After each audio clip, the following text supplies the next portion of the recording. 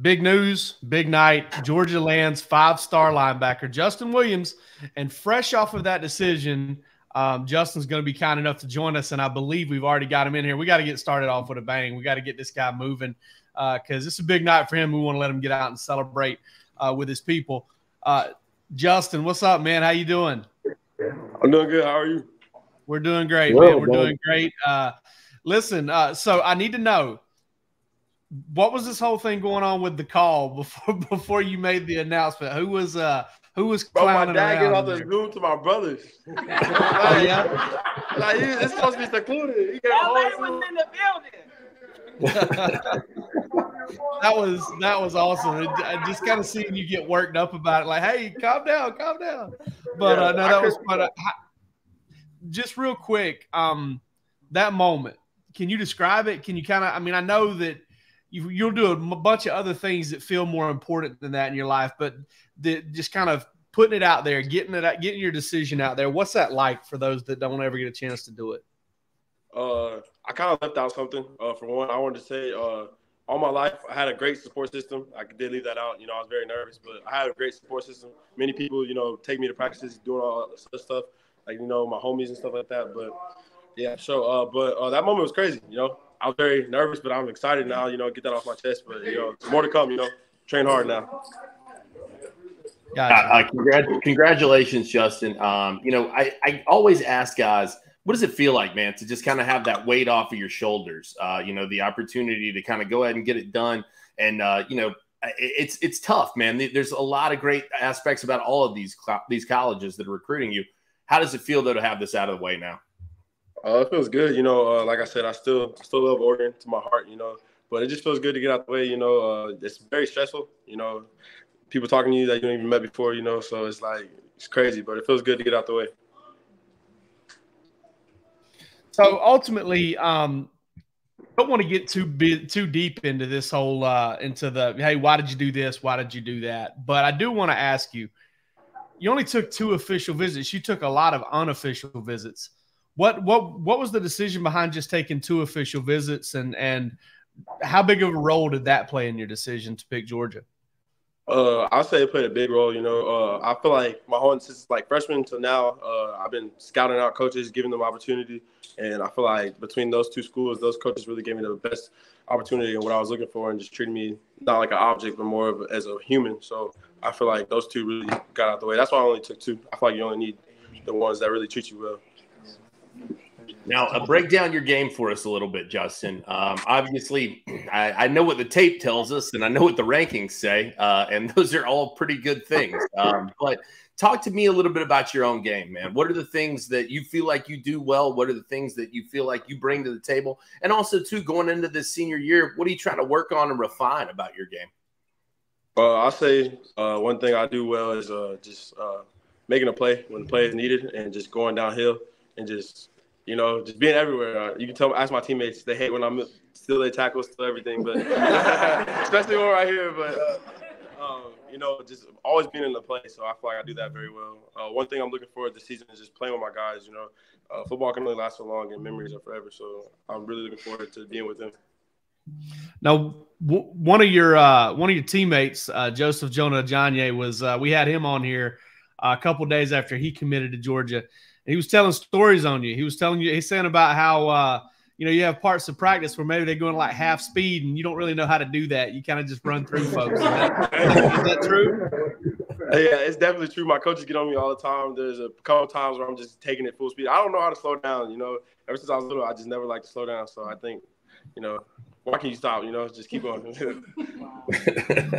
So is football the first love? I mean, where did your competitive spirit come from? Did you have another sport that you grew up loving, or was it football from the jump? Yeah, it's been football through and through, since I was a baby, I always played football. My brothers play football. My dad loves watching football. And so, yeah, I had to play football.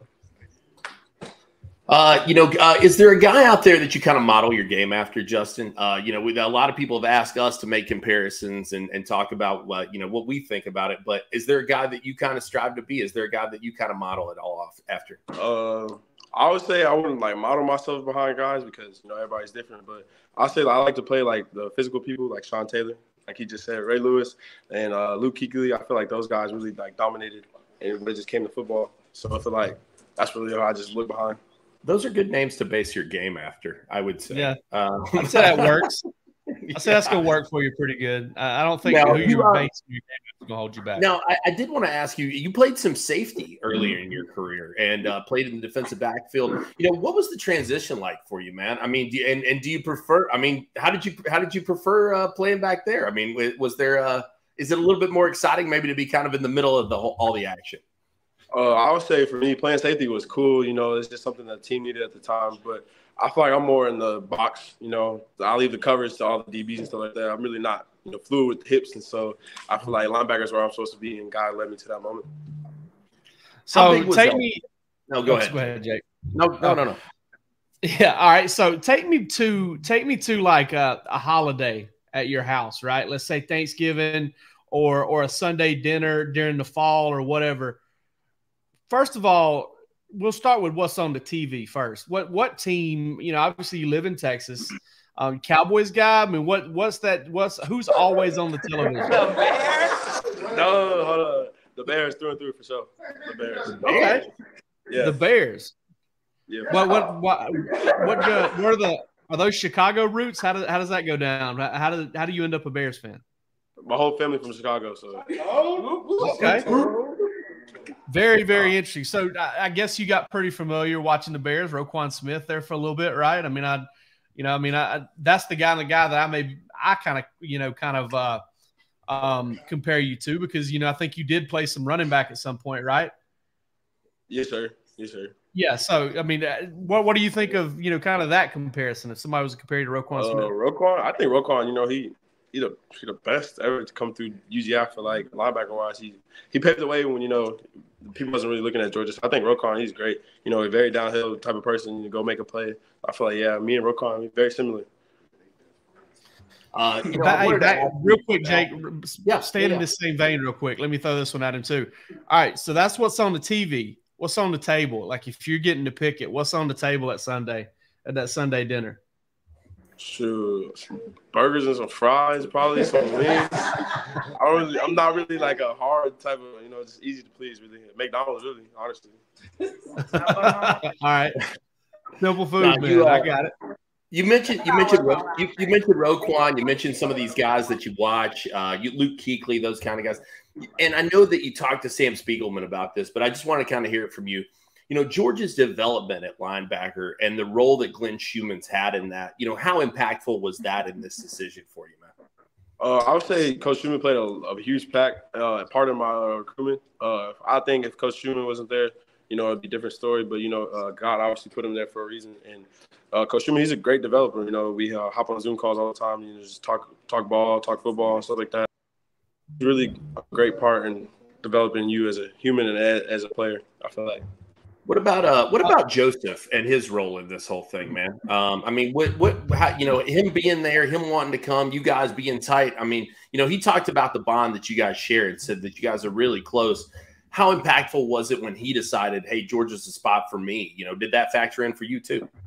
Yeah, I feel like when I took my Oregon OV, I was definitely set on going to Oregon. You know, I felt like I was ready to make that commitment. But then Joseph, he said he liked UGA, so I was like, man, I got to rethink it. And then, you know, obviously we're here now, so I guess it did roll out the way it's supposed to. Yeah. Yeah, he, you know, I think it's awesome. You know, a lot of guys, you know, you end up with like one player on one team, or you end up with, you know, a guy playing offense. So you get a linebacker and receiver, a defensive lineman, an offensive lineman. I mean, you guys are kind of in tandem. One of the things I was noticing and watching your film, you lay a big hit, but if you weren't going to make the play, he was about to make the play. And I see him a lot on your, you know, I see you a lot on his film too. What, you know, how long have y'all played together, and what's it kind of been like forming that relationship on the field? Because you do kind of have the common goal there. I'll say we've been playing since sophomore year. You know, Joseph, he came in from Conroe, you know, didn't really know nothing about football, but then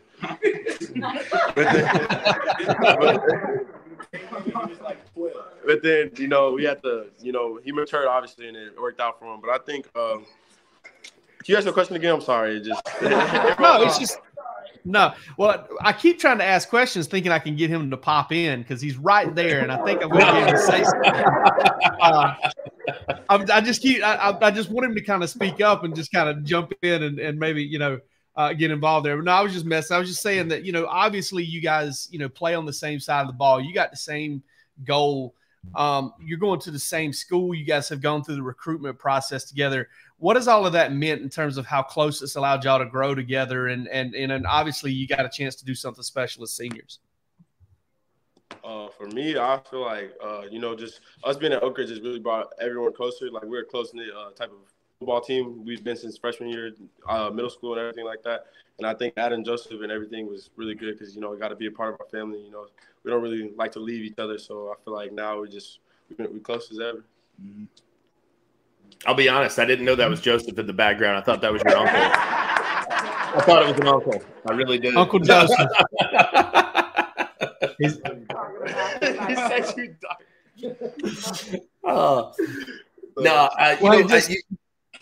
you you guys have done this. You guys have had this experience, and I mean, look, you're two of the top players in America. You could have gone anywhere you wanted.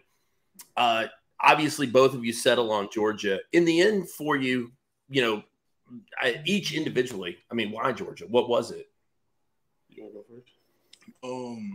For me, it was for me, it was because of the competitiveness, and then they just love to win, and then the development, and then also the connection that the whole of UGA as a whole has, from the players to the coaches to the supporting staff, and then the fans. Yeah, that's about it. I'll say for me, what really brought me towards UGA is just like Joseph said, competitiveness. Like I said in one of my interviews, since I was a freshman, I always loved UGA, just going out there competing in one of the camps. And I feel like UGA brings something that, most programs don't really have. You can have Bama and stuff like that. But, it's about having a family at the end of the day. People got to love you at the end of the day because football can end. So I feel like they really brought that to the table. And it was like, yeah, we're going to love you off the field, but, when you get on the field, you got to work. And they really brought that out and, just told us the truth. And I feel like most coaches don't really tell you the truth, and they just hide behind everything and the red carpet and stuff like that. But UGA really brought that out. So I feel like that really, stuck out to me. We talked to Joseph about this when he committed too, but obviously Oregon put in a lot of work, did a lot of things right. I mean, you said that Oregon visit, you kind of wanted to commit there.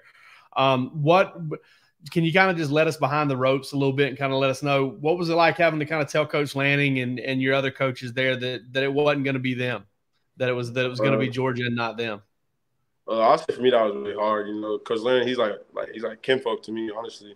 He treated me like I was one of his. Let me in his house and stuff like that. So I feel like that was really hard. That was a really tough conversation. I teared up a little bit, honestly, because I'm a relationship type of person. So when I meet you, I really do, still hold that to my heart. So I feel like that was really hard for me. I thought it was interesting throughout this whole thing that you guys, being two of the top players in Texas, and we just didn't hear a lot about the Texas schools, man. We didn't hear a lot about Texas A&M. We didn't hear a lot about the Texas Longhorns. You guys both seem to be kind of looking elsewhere. What was that about, man? I mean, where did that kind of come from? Is it the Chicago roots for you, Justin? No, I'll say for me, really just the relationships. Coaches, I feel like they have great programs, but they're not really focused on building me as a man, really focused on just the football aspect, and then for me, it was just about being a priority, not saying that you have to be the face of everything, just giving me millions of dollars, stuff like that, but I'll say it's just treating me like a human, when I went up there, it was just, didn't really feel the same, and, God led me to be here, so, I made the right decision. Yeah, man. Now, are you guys going to be headed to Athens at the same time? Are you an early enrollee going to be there in January or for bowl practice or whatever? Yeah, we both are, yeah. Okay. Are we going to continue? Are we going to be roommates? Have we talked about this?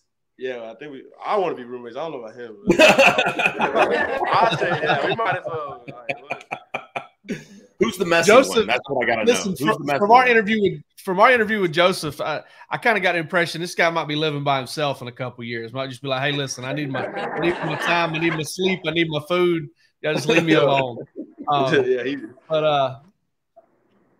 Well, man, thanks so much for joining us. We appreciate it. I didn't want to keep you too long because, obviously you've got a family to celebrate with. What's on deck now? What are you guys? Obviously, it's a little earlier for you at 7:30 there. It's 8:30 here. What are you guys going to do to celebrate and kind of finish off the night?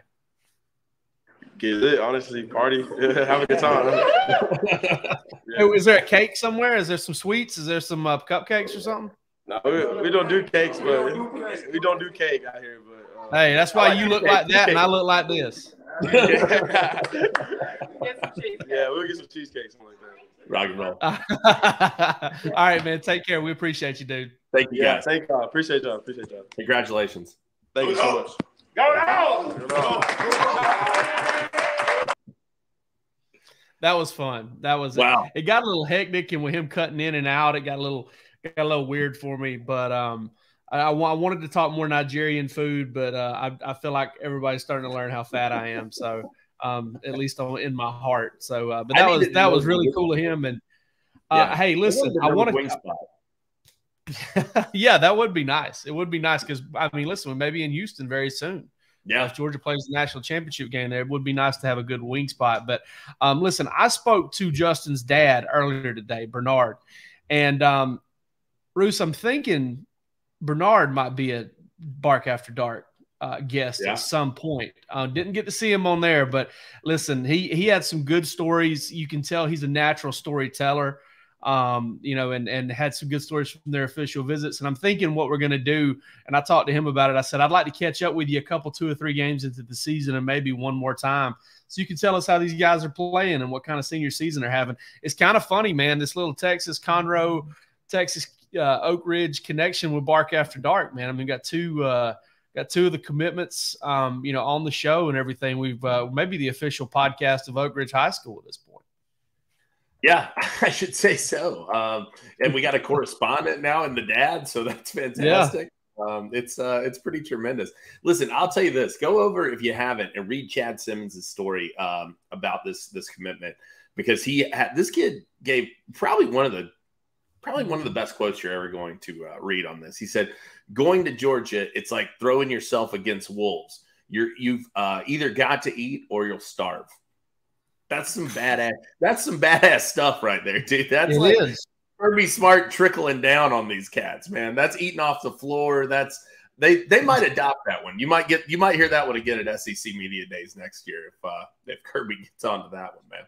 Well, I mean, he plays inside linebacker, and the Wolfpack is the outside linebacker group, because everybody knows Chaz Chambliss, El Lobo Blanco, the White Wolf, okay, was the name given to him by other people.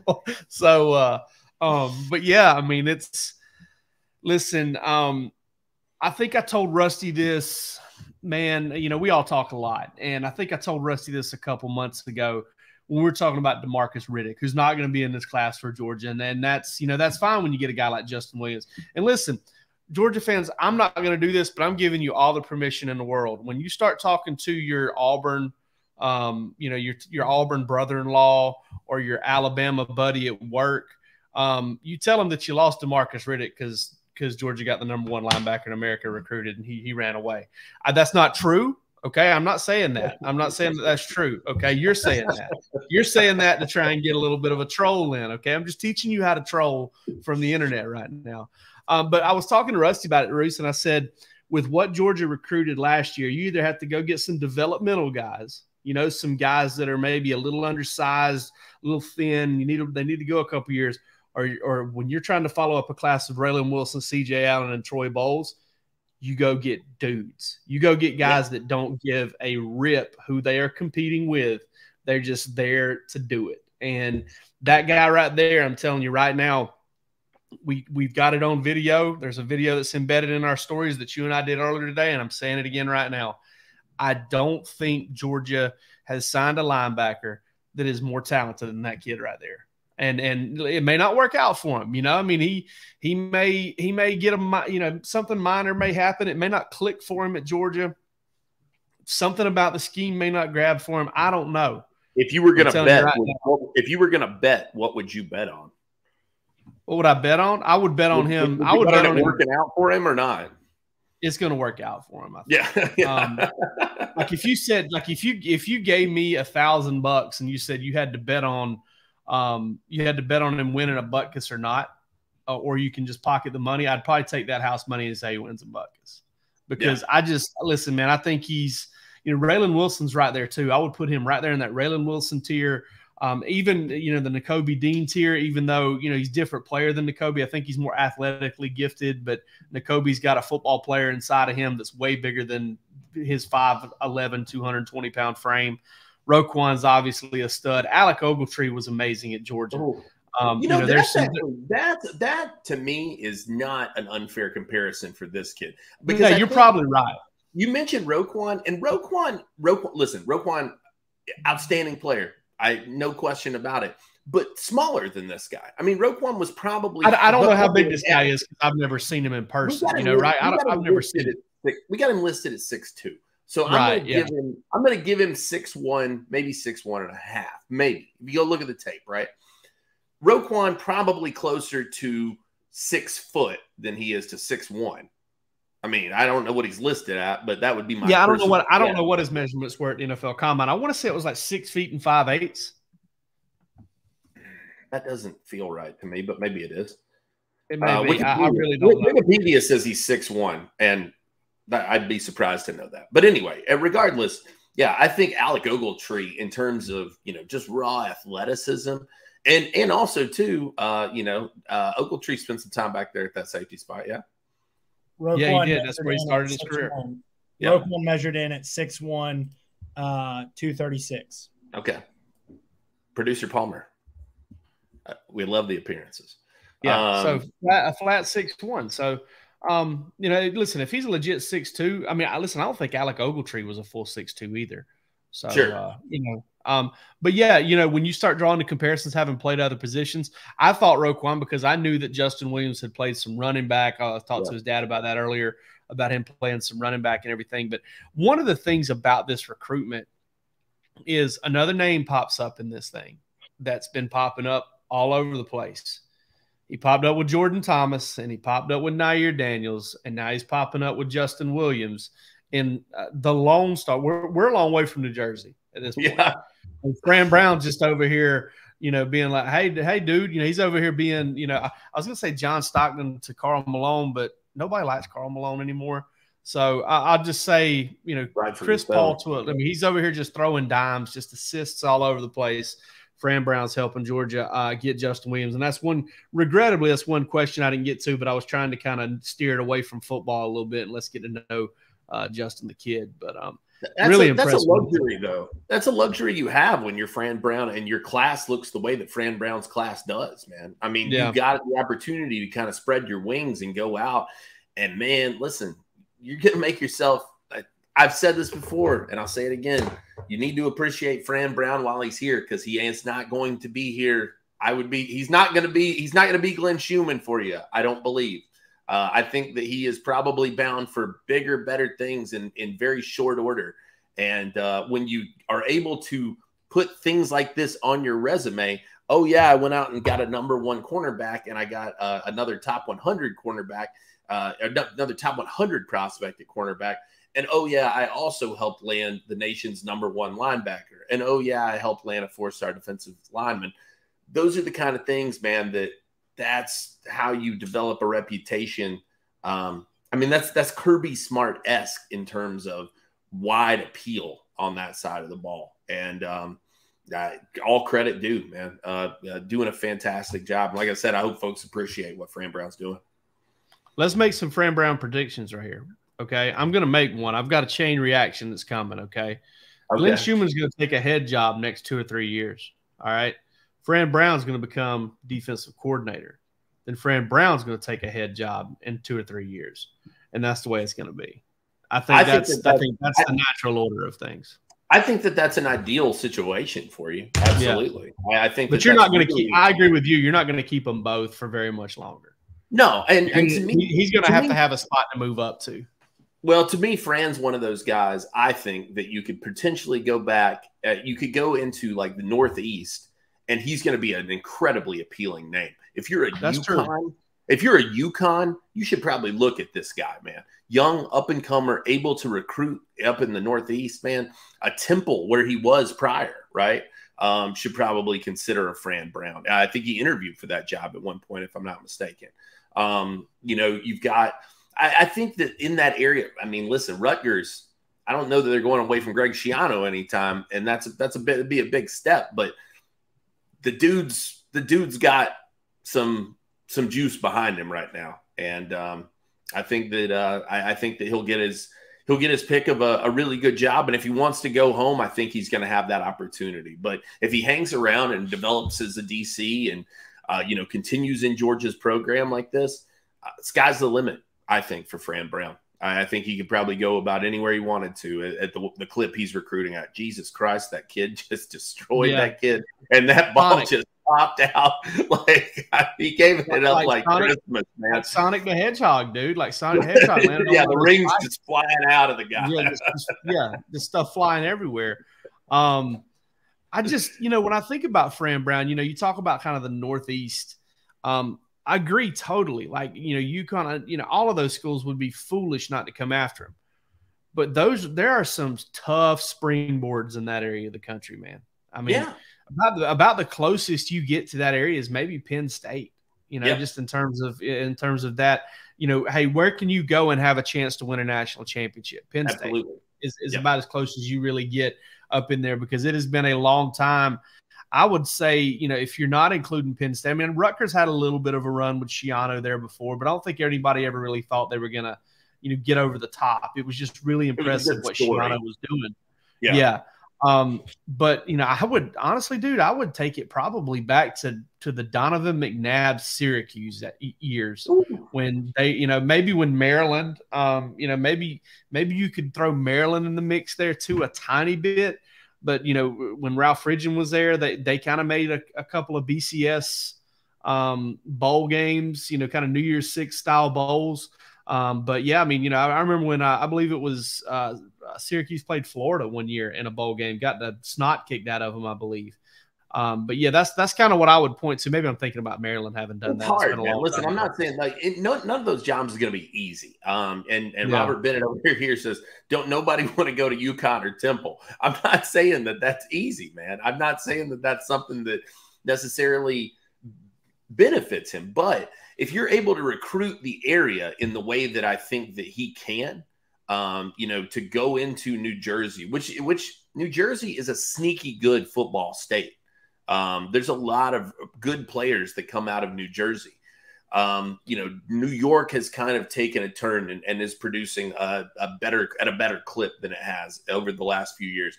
You go get some of those kids out of Pennsylvania. Maybe you go find a kid like Yazid Haynes, that's maybe a little under the radar, or Josh Miller in Virginia, and you're able to pull some guys like that. Suddenly you're able to kind of increase the stature of those programs. I think you're able to put better players on the field at least.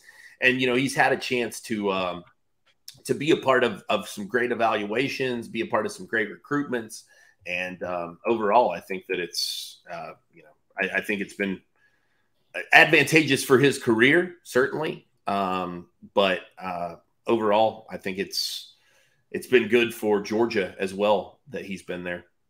Yeah, no doubt. And then obviously Glenn Schumann's the, animal all unto himself, right? I mean, I think Georgia fans have to kind of hope that he is the Kirby Smart to Nick Saban.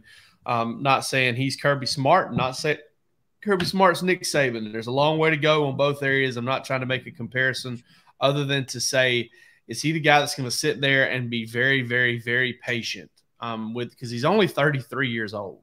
That's something else you've got to consider there is Glenn Schumann is 33 years old. This cat steps in and coaches Georgia's first Butkus Award-winning linebacker ever at 28 years old.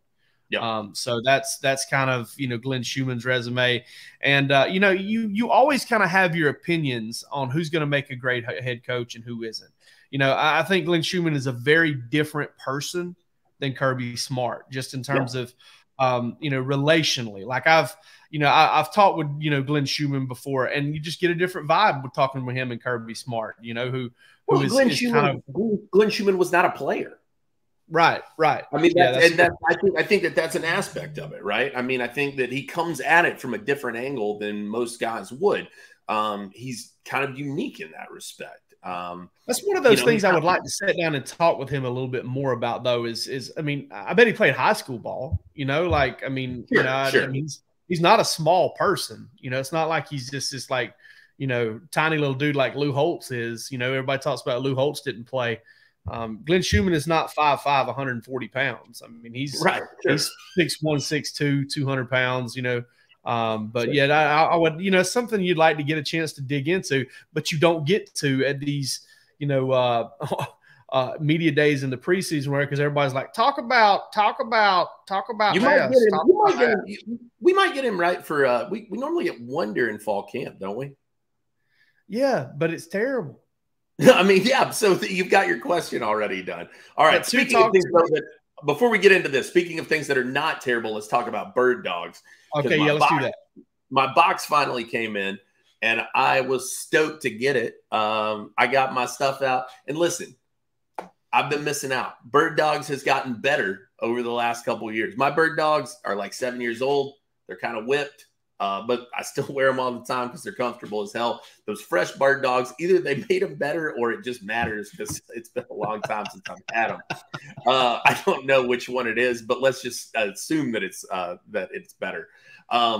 You can go over, check Bird Dogs out for yourself at birddogs.com/DAWGS and check out with our promo code DAWGS. Palmer's got some Bird Dogs over in the cart already. I can see up there. Looking like he's got the tumbler up, and the tumbler is what comes with our promo code. So you can get the Yeti style tumbler. It comes in. I'm not kidding you. They're the best fitting shorts. They're the most comfortable shorts. There's nothing that stains these things. I've spilled wine. I've spilled beer. I've spilled queso dip. I've spilled anything that you can imagine on these things. It all comes out. Don't worry about it. Wait a minute. I've got a rebuttal. Taco Bell fire sauce, very tough to get out of these things. Just letting you know right now. No, dude. You rub a little Dawn dish soap. Listen, I've done this a million times. You rub the little Dawn dish soap on those things. You spray them off with your sink sprayer. You go hang them over the bar on your hang them over your shower rod. You're good to go, man. I promise you, it'll wash out the next cycle. I've done it a million times. You don't know how much wine has been spilled on my Bird Dogs. Go over, check out birddogs.com/DAWGS and use our promo code DAWGS and get yourself that Yeti tumbler. Get yourself some Bird Dogs. Look good, feel good, play good, right? Hey, let me tell my man John Daly over here something, okay? $72 for shorts is steep, okay? But like Jake Roos just told you, things last a very, very long time, and they are like 8 years. I had them like 8 years. Some kind of special comfortable. I wear them every single day if I have the opportunity to do that. What do you think about the Joggers? I'm gonna have to wait for it to get a little colder before I put those on. I tried them on; they're comfortable. Yeah. Also, it's not really my look normally. I don't know. Yeah. I'm a big, thick thigh. I don't know, man. I put them on, thought I might could give somebody a Bruce Lee cross kick or something. I felt real athletic in those things, dude. I can see you rocking that blue polo or rocking that blue hoodie and rocking your joggers, man. I know that it's going to happen. That's going to be my joggers are blue. My joggers are blue. I got blue ones. I'm gonna have to rock the gray DawgsHQ hoodie. Get out there, look like some Rocky out here, drop some pounds, maybe, who knows. But probably, like I said, but I hope I don't try to Bruce Lee cross kick anybody. I'm going to tear something if I do. Once again. Yeah, for sure. But, hey, we were talking about Glenn Schumann and, the idea that Glenn Schumann, might, you never know. If you're in an elite program, your coaches may not be long for your program. Most of them are going to be in line for promotions. But, I think Georgia fans have to kind of sit there and, if you're talking about dynasty, if you're talking about long-term success, you gotta kind of hope he's the guy that you can kind of keep giving these raises to and get him to stick around and wait for the perfect opportunity. I don't think Kirby Smart did that. I think that's the way it worked out for Alabama. Listen, Kirby Smart almost took that Auburn job when Gus got it. I mean, he didn't almost take that job. He wanted that Auburn job when Gus got it. And I think Gus got it over him over some stuff that, Auburn probably screwed it up, to be honest with you, hindsight being 2020. Auburn probably messed that up. I mean, I think Kirby, had a chance to maybe get some other jobs or looked at some other jobs. Maybe he turned some others down. Maybe he didn't. But ultimately, you want that guy to stick around as long as possible because I'm sitting here thinking to myself, 3 coaches that have been there since the beginning, that have been there since the very start, and that's Kirby, that's Glenn Schumann, and that's Dale McGee. Yeah. And I think that's it. If I'm not, I mean, Trey Scott got there year 2 because of 1 year Tracy Rockers. You had 1 year, 1 year at Beamer? Just 1 year? 2 years of Beamer. 2 years of Beamer? Okay. Yeah, Beamer was there for the your third offensive line coach.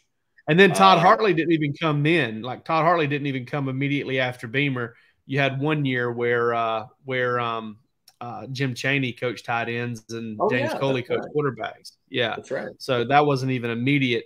So I mean, you had a few different DBs coaches. I think 4 different DBs coaches. Mel Tucker, Jamal Adai, Charleston Warren. Yeah, you're on your 4th. So I mean, you've had 3 different outside linebacker coaches, counting Sharon Lanning and Uzo Duribe. 3 different O-line coaches. So most positions have had at least 3 coaches, whereas those 3, the ones that have been there since the beginning, you got, obviously as producer Palmer's right here talking about Scott Sinclair, and since the beginning, an unsung hero, the man, the dude that's probably behind the success of the entire program, but would never admit it, Jonas Jennings. Oh, okay. Jonas Jennings. Listen, Claude Felton, absolutely. Jigs Mobley and my man Leland Barrow, Chris Lakos, all those guys at Sports Info. I don't know how they do it all. I mean, they couldn't do it without them. And so Ron Corson, as Palmer points out, but I'm talking.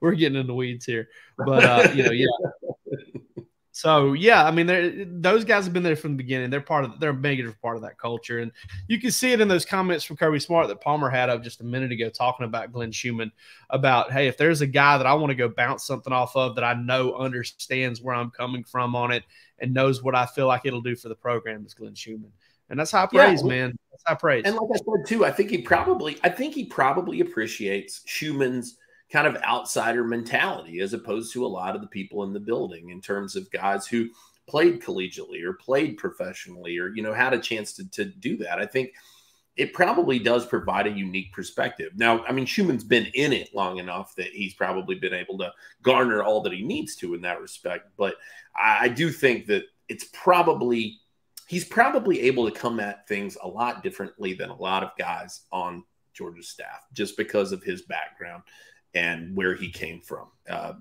it's a unique path that he's had. Absolutely.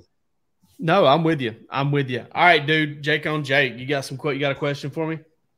Yeah. So I was going to go back and talk to you about so I've been watching Righteous Gemstones. Obviously, you have as well, right? I'm a little behind, but yeah, I'm a little behind. Oh God, you got to catch up. There's how far behind? I think I saw the first spoilers. I saw the first three episodes maybe, because the first 2 weren't that great, and it really picks up in the third. I need more Keith. I need more Judy. Not that I don't love Danny McBride, I do, but he's a setup man in this thing. Judy and Keith are superstars, dude. No, listen, you have got to get caught up. I'm not, this invalidates my question, because I can't even really ask you. Like, I was going to ask you. It's good. Well, I was just going to ask you who your favorite character was this season. Oh, yeah. I mean, obviously, Baby Billy, I think I'm going to take him off. Yeah, Baby Billy. Baby Billy Bible Bunkers. Okay. Baby Billy Bible Bunkers is one of the great, throughout this season so far. And I'm not, like I said, I swear to God, I'm not going to spoil anything for you. It's just one of the consistent undertones that just keeps popping up out of nowhere. And it's I'm the biggest Walt Goggins fan there is too. Like, I love him so much in Justified. But I mean, dude, I will say this, where I'm at in this season, just overall, I really think, I listen to the rewatchables a lot with Bill Simmons, and that he has an award called the Dion Waiters Award. And the Dion Waiters Award is like, hey, dude comes in, plays 5.5 minutes, scores 13 points, gets 2 steals, and has 3 assists, no turnovers. Like he comes in and he's just, dude. Keith is maybe one of the funniest characters that's ever been written into television. Like all they got to do is show his face. He doesn't have to say anything. Oh yeah, they can just show that goofy ass face of his, and I lose it every time. If I see that guy out in public, he's going to end up whipping my ass because I'm going to start laughing at him, and he's going to be like, "Why are you laughing?" And probably just beat me to death. But I mean, Judy's awesome too, but Keith, dude, that whole character, just the whole arc there, just kills me and fires me up. So that's mine. So hey, listen, when we've talked about this before. Both of us are ordained to do wedding ceremonies, and I want to use this time as a promotion. If you want your wedding, if you want a Georgia Bulldogs wedding, Jake Roos and I'll do it. He'll do it. I'll do it. We'll both do it. If you ever want a wedding done, if you're getting married, we will gladly do it. And for some drinks, a meal, and maybe you put us up in a hotel or something. We'd like to have separate rooms though, if possible. We've shared enough hotel rooms over the years. We get separate rooms. Yeah, we'll be good to go. When is the last time you visited? When is the last time that you visited or did a wedding that you weren't officiating? When's the last time you went to a wedding that you weren't officiating? And did you dance at that wedding? So I got one coming up in August that I'm going to, that I'm not officiating. And I think prior to that, the last one I attended was probably like late last summer, I think. And yes, I did dance because I was drunk. And like, it's Chuck Klosterman. If you've ever read his stuff, really good, fantastic writer, great essayist. And he says, I have a rule in life, which is that if I am too sober to drive, or if I'm sober enough to drive, I am too sober to dance. And I try to kind of live by that methodology. If I feel like I probably can't drive, then I would I could probably get out, cut a rug a little bit. And listen, man, I've had to go out and turn up a dance floor before too. Sometimes you feel bad, right? You see things aren't going the way that they need to go. The bride's over there. Why isn't anybody dancing at my wedding? Hey, I go hit another shot and I'm out there. I go over to the DJ. I request "Yeah" by Usher, and it's on, man. I go out there. I got the whole dance down. I got hand motions. I sing the thing. We got a whole. Dude, I went to one this weekend for some of my wife's family. I think I embarrassed my wife. I think there was at a point she told me I needed to cool it. Okay, I need to settle down. I had imbibed lots of Negronis, lots of tequila, soda, and limes. I'm a big Negroni fan. I've got a problem with Negronis, especially when they're free. And especially when they're free. And dude, I was out there cracking the Bernie like nobody's business. And the thing was, it was like this was a live band. There's like all sorts of instrumentals. There are about 5 different singers. It was at the Sweetgrass Inn on Isle of Palms, which is kind of a newish hotel resort. Wonderful wedding. Seth and Carol Rice put on a beautiful wedding for their daughter Annie. Did a phenomenal job. But yeah, my wife had to tell me to cool it at one point. I think I probably pouted a little bit. I think I was probably like, "Oh, tell me to be quiet." I think you told me. I believe you told me that. Didn't the father of the bride said that you had the best time of anyone there? Yeah, he did. He said, "Yeah, I think you had anybody there." So there's video somewhere. And Dylan Brooks, before we go, buddy, I will gladly come to Rome and do your wedding. I will. Roos and I will both do it. We'll tag team that thing up at the front. I'll wear whatever you want me to wear. I'll wear a DawgsHQ hoodie.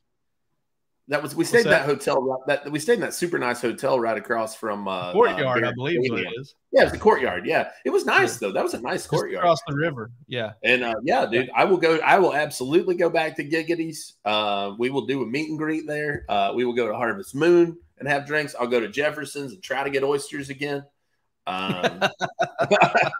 We can do the whole thing, man. I love Rome. Rome's a cool town, man. Rome's an underrated city in Georgia. As I said, man, you drop somebody, if you just blindfold somebody and come set them down in downtown Rome, they're like, man, I'm somewhere, dude. Yeah, I'm in a very nice place. Now you can venture outside those confines of that downtown area, and you probably wonder if you're in a third world country. I'm just joking. That's where I'm from. No, ultimately, it's a really cool place. But hey, thanks so much to Justin Williams and Joseph Jonah Ajonye and my man Bernard for setting that thing up. Huge for him. Georgia adds 5-star plus linebacker Justin Williams to its class, and huge addition for the Bulldogs. Huge addition for Bark After Dark. Palmer was telling us we had some record numbers rolling coming through Bark After Dark tonight. So sorry, real sorry, if Matt Godwin, I'm calling him Matthew Godwin, Matt Godwin, if your record on Bark After Dark falls, I do apologize. It's not our fault. It's Justin Williams' fault. So be mad at him. And we will catch you guys later on in the week. The Georgia show Wednesday night, I'll be on there. And I believe it'll be the first show, if I'm not mistaken, for our the new addition to our site, Jeremy Johnson. Myself, Jeremy Johnson, and Wes Blankenship will be on Wednesday night. We'll be talking about this and a lot more other stuff. So come check us out. We love you guys. Birddogs.com/dogs.